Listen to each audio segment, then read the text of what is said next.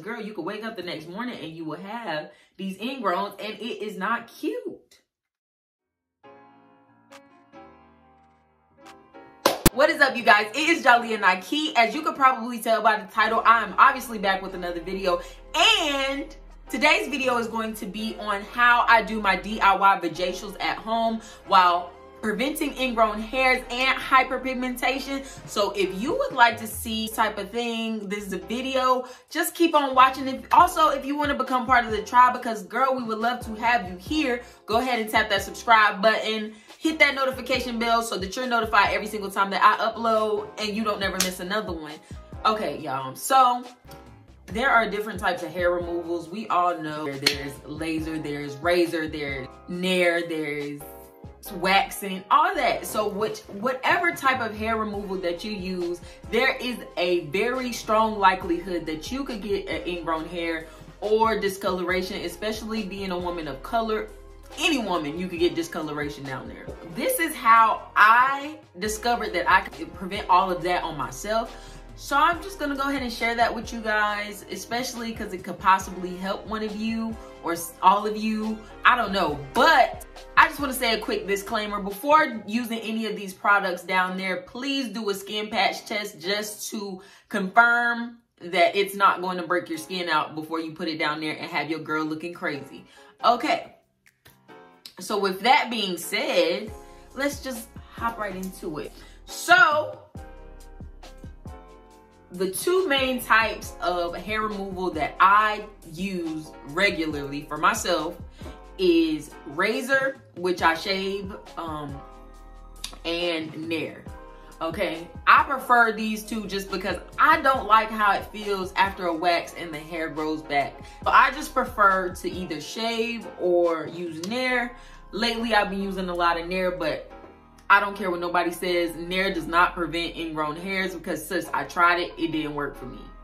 It didn't. I tried it and I didn't do my little vajacial routine, and your girl ended up with the ingrown hair, and I was devastated because it hurts, number one. And number two, it's not cute. We want to keep our girl soft and supple like we are. If you like to shave, I recommend using a men's razor because, girl, I don't know what it is about men's razors, but they get the job done for sure. But if you prefer to use a woman's razor, just use a razor with about 5 blades or more if you can find some. As of lately, I have been using the Nair Shower Power, and I use this one, which is the sensitive formula, and it has coconut oil in it. I definitely recommend using sensitive, especially if you're putting her down there on your girl. Like, you could get away with not using sensitive on your legs or something like that, but please get the sensitive one if you want to try this out, just so you can make sure that it doesn't give you no harm down there. Like, nobody has time to be burnt up. We're trying to prevent those issues. If you don't want to use Nair, you can shave or wax or what have you, and this should still work for you either way. Because I do use it after I shave as well.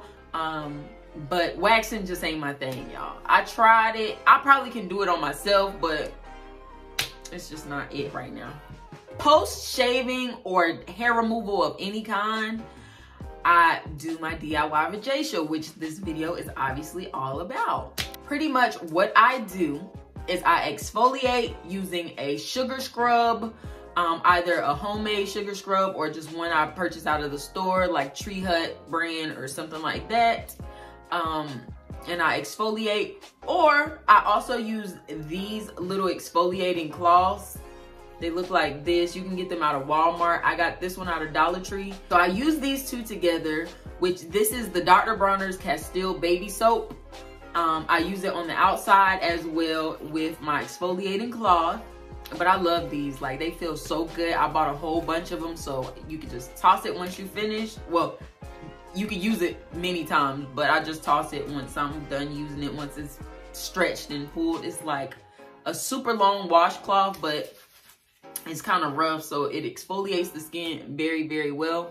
And I definitely use it down there, especially whenever I am about to do my DIY vajacials. So I use it, I scrub on the outside, girl, because you do not want to be scrubbing on the inside of your girl. Like, no. Then Once I finish exfoliating, obviously I'll rinse my body, get everything clean, you know, and then I will go in with my VAJACIal ingredients. I only use 3 ingredients. I use Aztec clay. I use this on my face. I use this everywhere. Like, if you haven't tried this, you need to, because it's great. One thing I can say about it though is it does dry your skin out like really bad, but obviously if you don't want like any bumps or pimples or things like that, you need your skin to be a little bit drier so that the oil buildup doesn't affect anything. And by no means am I an esthetician. This is just what works for me. So if it does not work for you, please, please, please just don't continue trying it. This stuff pulls out all of the toxins that cause the ingrowns. And the second thing that I use in my DIY VAJACIal is turmeric powder. It is mainly for lightening properties. So that prevents the hyperpigmentation and the darkness that you could get in that area. So I use about a tablespoon of the Aztec clay, and then I use a teaspoon of this. This is the last ingredient that I use in my DIY VAJACIals. It is the Bragg's apple cider vinegar, honey. If you ain't on this yet, you need to get on it. With that being said, I mix all of those ingredients together. Obviously, I only have a little bit of the Bragg's left because I just make it into the consistency that I want using the Bragg's. So if it's too thick, I'll just add more. Once I have mixed my ingredients together, I use these little wooden sticks. I prefer using the wooden sticks rather than like a silicone spatula or something like that to apply my mask, just because you can toss these wooden sticks in the trash once you're done. You don't have to worry about any type of cleanup, and that's what I like. That is why I use these, but of course you can use whatever you want to just to apply it. And once I've applied it, I leave it there for 30 minutes or longer, depending on what you're doing. But most of the time I leave it there for about 20 to 30 minutes. And after that, I wash it off. Once you finish doing your mask, you do not want to put immediate moisture back in there because we just try to dry it out so that way it does not cause any type of ingrowns. So the next thing is tin skin. Tin skin you can purchase from Target, Walmart, Amazon, I believe. Also, I'm pretty sure you could purchase it from Amazon too. Personally, I try to use it after I am dried off and my pores are closed because, girl, I don't want to be hot down there, okay? After I use the tin skin, I usually go in with this benzoyl peroxide, the 10%. This came from Target. I just rub a thin layer. I've had this for so long, but I just rub a thin layer on top of her because this also has drying properties.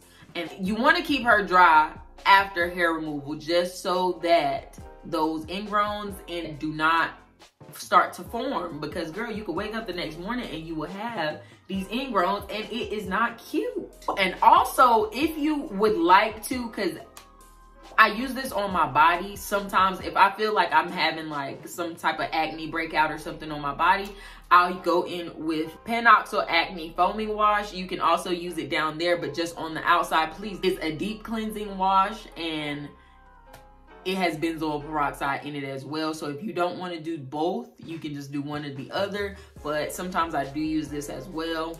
So the next day is when I usually want to start putting moisture back into my skin. And as y'all probably already know, my favorite moisturizer is just basic old Vaseline. There are so many other types of moisturizer that you guys can use, but this is just my personal favorite. If you don't like this, because a lot of people do believe that this is too thick, you don't have to use this. Sometimes I also go in with shea butter. Personally, I just prefer shea butter on top of the Vaseline, but that's just me. I don't put it on top of the Vaseline down there, but you could also use shea butter. The shea butter that I use, it looks like this. It is almost gone, so I definitely need to get another one. This is the 100% African shea butter, and it leaves your skin feeling just so soft and supple.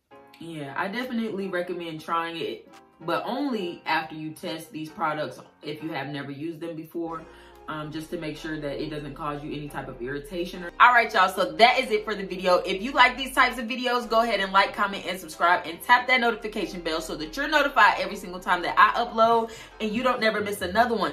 Also, we would like for you to join the tribe. So if you want to, because we discussed this in the beginning of the video, but we're going to discuss it again. So if you want to join the tribe, come on to the family. Give me a hug. Yeah, for real, y'all. I'll see y'all in the next video.